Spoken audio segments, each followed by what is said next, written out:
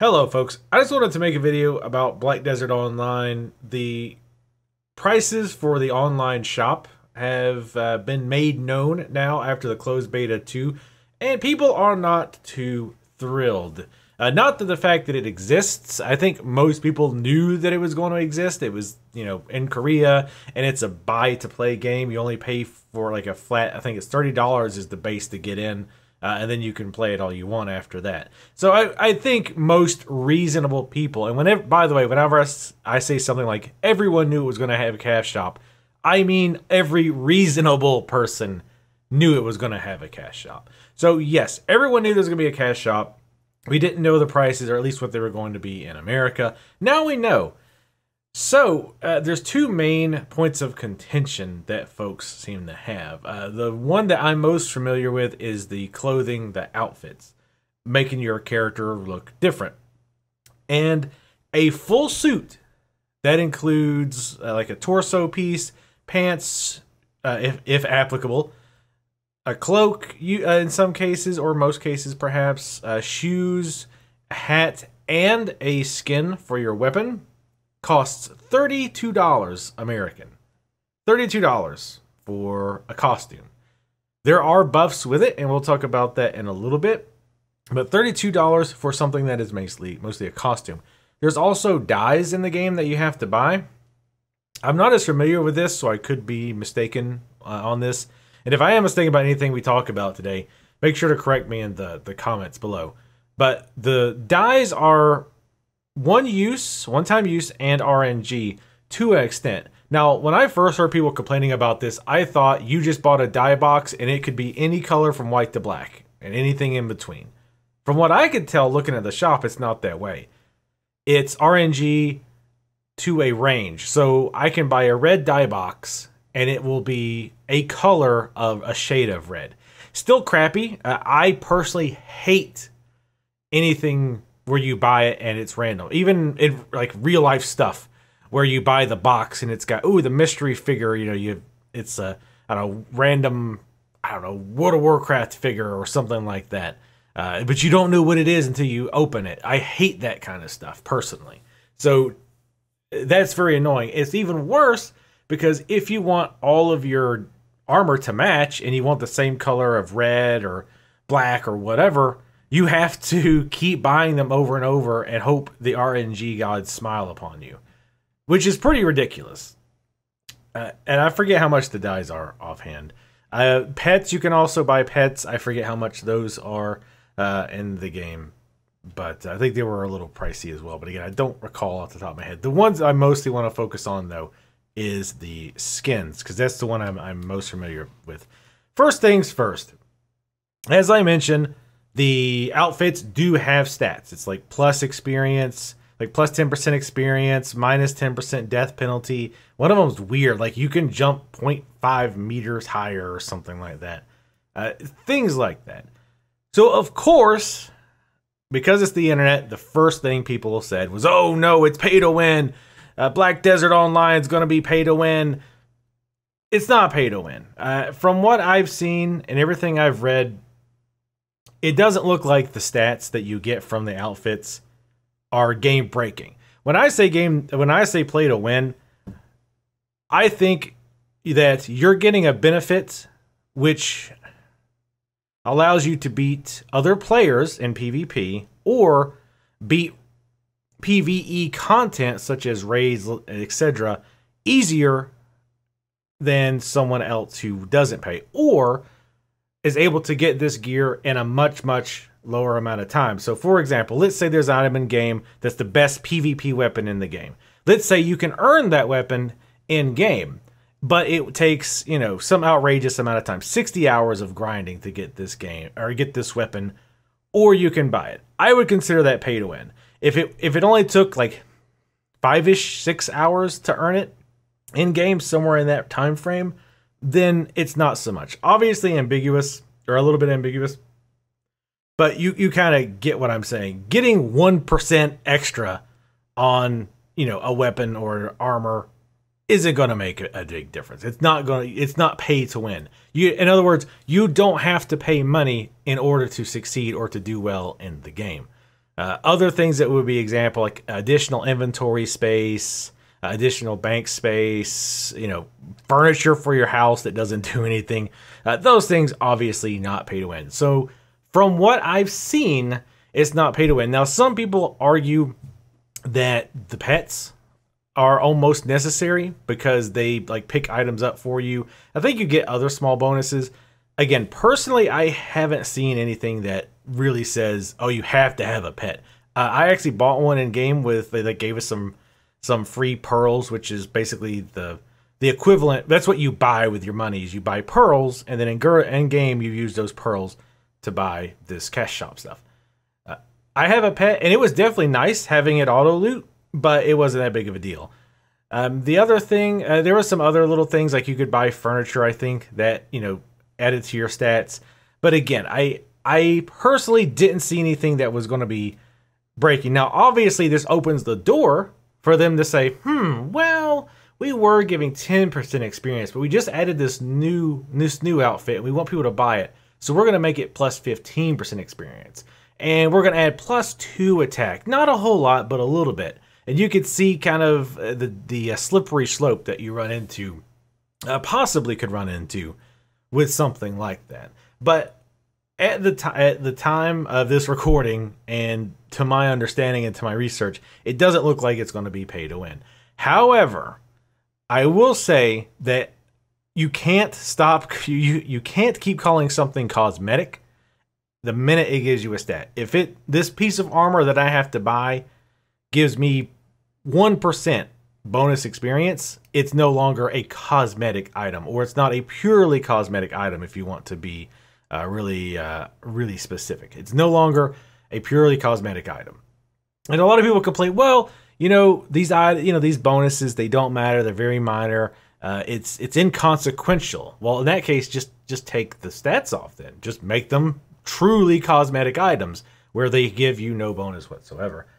But anyway, I digress a little bit there.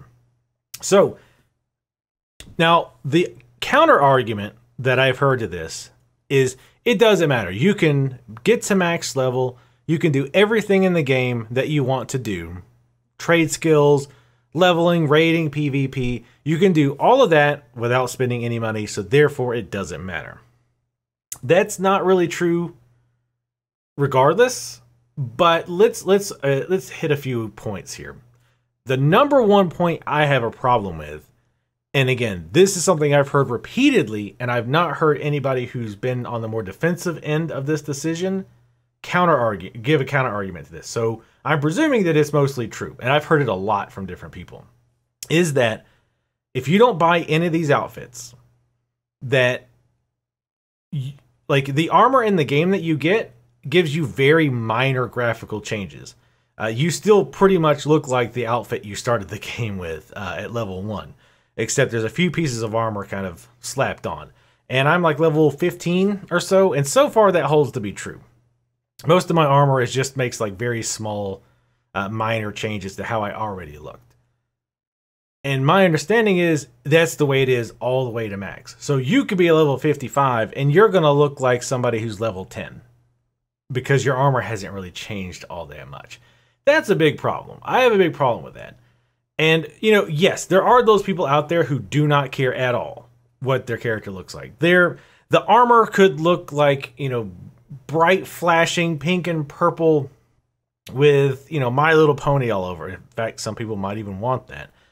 But it'd be the most god-awful looking armor of all time. They're going to wear it because it's +1 gooder over some armor that looks really good. Because all they care about is stats. And that's fine. There's nothing wrong with that. But if you're one of those people, you need to understand that there's a lot of people, and I mean a lot of people, who don't want that. Part of progressing, and I'm not somebody who spends 2 hours in the character creator or goes crazy over new outfits and whatnot. But it does matter. Progression, you progress in games like this in RPGs on multiple levels. You get more hit points, you have more, you can cast more spells, you can cast better spells. Graphically, a lot of times, spells will increase. EverQuest was really good about that, right? When you're starting casting level 1 spells, and the particle effects were pretty weak. But by the time you got to level 60, there was more particle effects, and it really looked like a fireworks show. So it was really cool to see that progression in multiple ways. And one of those ways that it matters to a lot of people is seeing your character grow, and that they look more like a badass, basically. So people, when they see you walking through town, they're like, oh man, that guy's max level. He's got, armor from the dark dungeons of Drakenach, or whatever the hell they're wearing. You want to stand out. You want to look, relatively cool, being able to customize yourself, or like I say, just getting whatever armor drops. You want to see yourself progress, and it helps, of course, if you start off at low levels looking like raggedy armor that you just picked up. You look like standard issue militia, and then by the end, you're looking like the commander wearing the ultimate armor or whatever. So you need to understand visually upgrading as you go is part of progression for a lot of people. And to take that away just so that you can sell that progression to people is pretty crappy. And that's not to say that they couldn't sell any. And I'm going to make a few comparisons to Blade and Soul here. I realize the games aren't exactly the same. In fact, they're probably more different than they are alike. But there are definitely some very key points that they're very similar on. And it's the game I've been playing most recently, so I'm most familiar with it, and it's the one I can compare to most knowledgeably. So you look at something like Blade and Soul, and in Blade and Soul, your armor, I don't want to get into a side discussion, but long story short, your quote-unquote armor has literally no visual effect whatsoever. You can change all the armor you want all day and all night. Doesn't matter. It'll never change your appearance. However, you do get outfits. And outfits are purely, except for some like PvP type stuff, and that's not even PvP stat. It just enables you to PvP. There's no actual stats on any armor, or any of the outfits, I should say. It's purely cosmetic, and there may be some that have some kind of effects. I've not seen them yet. But all the outfits, so we'll just say all the outfits, purely a visual thing, purely cosmetic. Now, the game is free to play. Blade and Soul is free to play, so you could go right now and download it without paying a dime. As you progress through the game, you get outfits. You get different outfits. You get them from quests. You can buy them with in-game currency. You can grind against certain factions and get special outfits. As a matter of fact, I'm showing you right now. You have to trust me. I'm gonna have to edit this later. But right now, I'm showing you my Blade and Soul character, and just showing you the various different outfits that you can get. Again, just from questing, just from spending in-game tokens, things like that. It's a pretty wide variety, and they look good. Like, they don't look like, oh, we just threw this together in a hurry because they're not going to have to pay for it. It actually looks really good. And yes, there are some outfits that you have to purchase, and I'll try to remember to show those right now. Now you can buy them with real life money. One of the main differences here, though, is the prices. The prices for the outfits cost anywhere from $10 to $15. The most expensive outfit I've seen was $15. Now, I know there was like a Valentine's bundle that was like $25 or something. It was pretty expensive. But it came with like an outfit and other stuff as well. It didn't just have the outfit. But purely outfits, the most expensive one I've seen was $15, I believe. But you can get some 10. I think there's some even lower than 10, but I don't recall exactly, but I think it's around 10. Now, they are character bound. So if you buy a costume in Blade and Soul, it's not account bound. And that would mean, like, if I roll up an alt, and wanted that same costume, I'd have to buy it again, which kind of sucks. I can kind of see why they do it with free to play. And again, I don't want to get too much into like why it sucks or why they shouldn't, because this isn't really about Blade and Soul, but I'm just using it purely as a comparison here.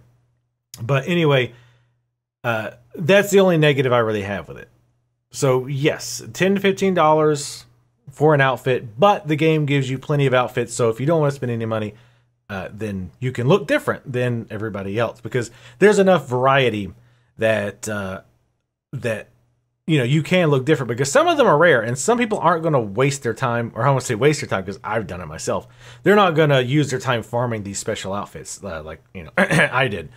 But the last thing to talk about on far as the Blade and Soul angle, you can also buy these outfits with in-game currency. Now you have to use quite a bit of it, and you have to like convert the in-game currency to Hong Moon, what's called Hong Moon coins. It's a little confusing and I don't understand how it works. But long story short, you actually can buy them with in-game currency. Again, it's going to take some, probably grinding and selling some of your money and all that, but you can do it. Excuse me. Now, with Black Desert Online, I don't believe that's possible at all. Again, if I'm incorrect on that, definitely correct me. But I don't believe there's a way to get those outfits without, in some way, shape, or form, spending real life money. So overall, it just feels like a dirty money grab to me. If the game was free to play, it would still feel like a dirty money grab. But the fact that the game is $30, at minimum $30, and they have the balls to charge $32 for a single outfit is mind-blowing to me. I'm really curious their thought process. I'm wondering if they didn't just price it high during the closed beta test to see if people freaked out over it. And I think they got the reaction. If that's what they thought was going to happen, then I think their expectations were met, because on the Black Desert Online subreddit, like half, if not more, of the main topics seem to have been talking about the outrageous prices in the shop. So, another argument I want to talk about is people say, but they have to make money. They can't just take that $30 box fee. We'll call it a box fee, even though we're all buying it digitally. You know what I mean. They can't survive on just a $30 box fee. And again, most people aren't going to disagree with you there. That's not the point. We all know they have to make money. And we all know there's some pains that usually go along with that, especially if you don't want to spend any money whatsoever, that you just have to suck it up, and some things are going to be inconvenient, or you're not going to have that really sweet skin for your weapon or your armor, or whatever. But $35 is insane. I'm sure, I would hope they did research and figured out, okay, well, we could make it $10, but would it mean 3 times as many people would buy armor? I think so. My opinion is yes. I can tell you right now, with $35 for an outfit, I will not buy anything. It's completely out. There's no way in hell I'm paying more. Keep in mind, again, the suit is $32. The game is $30. You're spending more for a single suit than the entire entry fee for the game. There is no way in hell I'm going to buy a suit for $32. That's insane. And of course you see maybe you have to get a second shift, working at McDonald's. That's such a, I don't know why I shouldn't have to address that. So because it's such an idiotic argument. There's plenty of working adults like myself who could easily afford, and this is not some kind of weird humble brag, but could easily afford a $32 suit without worrying too much about it. But I'm not gonna spend that kind of money. It's ridiculous. You flip around and look at Heroes of the Storm. That's a game I've put at least 200 hours into, probably more than that. I've probably spent, off the cuff, 150 to 200, well, I wouldn't say 200, around $150 I've spent on that game, because I like it so much and I've put tons and tons of hours into it. But all the purchases I've made typically were inexpensive. The most expensive thing I would buy would be like $15, which came with like a brand new hero and a skin. And I could get that hero cheaper if I just waited, but I'm like, nah, it just came out. I'm just going to indulge. I want that, and I want to get the new skin that comes with it. And it's like these small purchases here and there that have added up. The same thing with an MMO. If I really got into Black Desert Online and played it a lot, and there's a really cool suit that was $10, maybe 15. I would go, you know what? I'll go ahead and I'll buy that. I'll splurge and wear it. 30, 32, no chance in hell. No chance. If there was like a skin in Heroes of the Storm that was $30, I don't care how much I love that game. There's no way I'm going to spend that much. It is ludicrous to spend that much for just an outfit. That's nuts to me. So, yes, we want them to make money, but not money gouging. Like, and the problem here is this. And I think this is one thing that, quite frankly, the subreddit and even worse, the forums, oh God, the forums, the official Black Desert forums are a cesspool of fanboyism. And I think one thing that these people don't understand is when people bring this up, it's not necessarily to say, oh, this game sucks, I'm not going to play it. It's coming from a perspective of, I want this game to succeed. I want it to be popular. I want it to be around a while. And to do that, you need to do things that are going to make you money and don't give you a bad reputation and get people playing because we want people to play with. Because we want the game to be successful. Even if I wasn't interested in it, I'm of the opinion that the more successful MMOs that are out there, the better. Because that gives us a wide variety of MMOs instead of just a bunch of WoW knockoffs, right? So even if I decided, you know what, Black Desert's not really up my alley, I want it to succeed because it's so different than many, many other MMOs that are out there. And I want companies and I want investors to see, hey, you can do something different and it's going to succeed. You don't just have to follow the cookie cutter WoW formula in order to make it. So I want this game to succeed in the West. In the West specifically, to make people want to create them here for us, and not just say, oh well, that specific market is only popular in Asia or Europe or whatnot. So we're saying this from a position of wanting the game to do good, right? We're not trying to slag the game just for fun and say, oh, this game sucks and I hope it fails. We want it to succeed, and to do that, they need to make money. And I am of the strong opinion that they're not going to make a lot of money on these outfits. Furthermore, they're going to piss people off, and they're not even going to be interested. I do a lot on Twitter, and I've got a column that's set up that's just the search results from Black Desert Online. And I saw several people say, oh, I just saw the cash shop stuff. I was going to get the game. Now I'm not interested at all. So not only are you going to lose sales because people aren't going to pay that much, or there's nowhere near as many people are going to pay that much as they would if it was $10 to $15. But you also have the other side where people are like, oh, is that what type of game this is? Where they're going to like really gouge you for any kind of minor graphical upgrade? Then I'm not going to buy the box at all. I'm not going to play at all. And that sucks because the game is really cool. Like, I've really been enjoying it so far. It's cryptic. Well, not cryptic, but it's very complicated and there's a lot of moving parts. But I think that's one of the reasons why it's awesome. And I hate hearing that. I hate hearing people say that. And I hate that this whole news has always just immediately turned me sour to the game. Like, as soon as I heard it, it made me feel like, oh God, like they really are just going to try to milk this.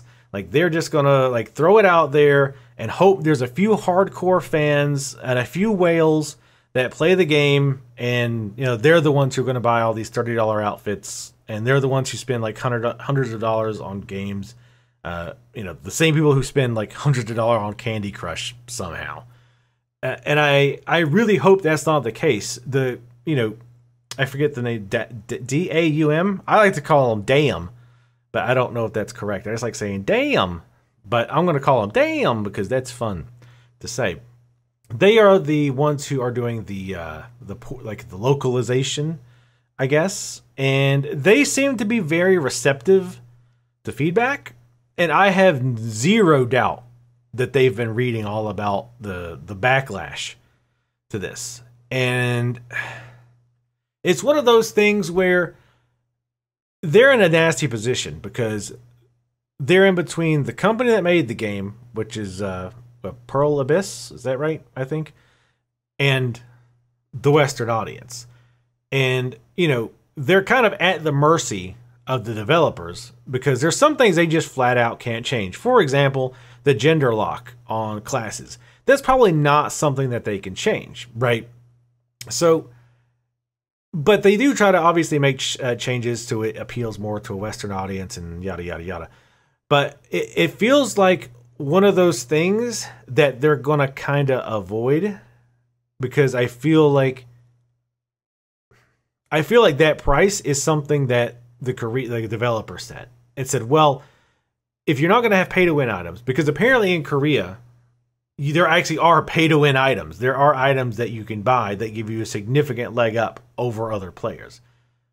And I get the impression that Dam said, hey, look, Western audiences hate pay-to-win. They absolutely loathe pay-to-win. We can't have that kind of stuff in here. And I get the impression, again, this is complete speculation on my part. I don't have any inside info. I didn't read any leaks or anything like that. This is just the impression I get that Pearl Abyss came back and said, okay, well, we still need to make money. And the pay-to-win items were our main moneymaker. So now we got to like charge all this money for this other stuff. On top of that, and this is another like really shady, just flat out shitty thing that they did. There's a quest in the game that gives you a pet. As I mentioned before, the pets do the auto looting for you, things like that. There's some other small benefits I think you get from it. But you actually get a pet in game, so you can get one for free. They nerfed that quest, and I actually did that quest today. And it even shows you in the quest that you're going to get the pet, but you don't actually get it. And that's just a way to force you to buy the pet. That's really shitty. Like, that's really shitty. You should want people to spend money because they love the game so much. They want to enhance the experience, not to get the bare bones stuff. Again, look at Blade and Soul. I get plenty of cool outfits in that game just from playing the game as I would want to. But, you know, I've actually looked through, because I do enjoy it so much, I actually have looked at some of those outfits that were like 10 to 15 and thought, you know what? If I get to max level, I actually might want these because these look really, really cool and I want to stand out. So I actually might buy one of these because I like the game so much. If it was such that they didn't give you any outfits at all and you look like level 1 Padawan even at max level, I would be less inclined to buy it just kind of out of spite. Just because I feel like, you know what? I feel like I'm giving in to them being greedy. So I'm not even going to buy it just out of spite. But I feel like in Blade and Soul, I get enough variety that that's not an issue. And I feel like, for the most part, it feels like the free-to-play and like things that cost money are balanced fairly well. Especially, again, because it's a free-to-play game. There's no charge in purchasing it. But, and like I said, that's what even hurts more for Black Desert, is that you actually have to pay to get the box. So yeah, it's pretty sad. I really hope they change it. I'd hate for this game to be dead on arrival. I'm just really afraid that this is going to scare people off, because I've already seen news sites advertising, or gaming news sites talking about, you know, Black Desert Online reveals its outrageous cash shop prices. And the problem with that too is, and we're going to wrap up here, the problem with that too is people tend to hear that becomes their impression of the game forever. Even if later on they're like, oh, you know what, those prices were ridiculous, we've dropped them to $10 to $15, the highest is 15, most of them are 10. We were just experimenting, you know, whatever excuse they want to use. A lot of people are still going to have the impression that the costumes are very expensive because they don't really keep up with all that stuff. People tend to hold on to that first bit of information. And it's either because they didn't get an update, like maybe they didn't see the news article that came up later that said they changed them back, if there's one at all, or they saw it and read it and it still bounced right out of their head. I mean, there's plenty of, experiments and stuff to show that's true. But that's my concern too, because again, I want this game to succeed. So I really hope they back off on this. I hope they get the prices more reasonable. Honestly, I would like for them to entertain the idea of doing what, again, Blade and Soul does, where you can have a member, like you can pay like, I think it's like $12 to $15 a month for premium membership, and you get little benefits, like you get additional money when you kill creatures. You get a wardrobe, so it's easier to manage your various outfits. You get a little bit of additional space. Excuse me. Little things like that just for being a premium member. I would rather them do something like that and make it so that, okay, if you're a premium member, you get X amount of pearls per month, like 400 pearls. So if I really want one of those outfits, I can just stay with my premium, get all the other benefits, and get some pearls on the side. And after a couple months, I'll save up and buy one of those outfits. But, I don't even know if that's even on the table. Probably not. Who knows? Again, the developers do seem to be very open to feedback. I heard an interview where basically there was a guy streaming Black Desert Online. They were watching him, and I guess he brought up some points, and the guy messaged him and said, hey, let's do an interview, like right on the spot. So they do seem to be very aware of what's going on and very much listening and wanting to be in communication with the community. So that's great. I think that bodes well. I hope maybe that means we'll see outfits at a more reasonable price. I hope they also add some free pets and free outfits in there, again, just to make you look a little different, because I feel like it's kind of crappy to completely lock visual progression behind a paywall. But anyway, I think I've made my thoughts on the whole thing well known. I still plan to play it. I actually bought like the crazy Conqueror's $100 package just for the hell of it. So I will be playing it at release, and I will be doing videos on it. It's a shameless self-promotion. But yeah, I mean, this is the only problem I've had with the game so far, really, other than just being blown away by how much stuff there is, which is not really a negative. But anyway, I'll stop rambling now. Thank you guys for listening. I definitely want to hear your feedback in the comments below. Obviously, don't be a douche. If you either agree or disagree, if somebody disagrees with me in the comments, don't be a douche to them. So, yeah, don't be a douche. Anyway, thank you guys for watching, and I'll see you next time.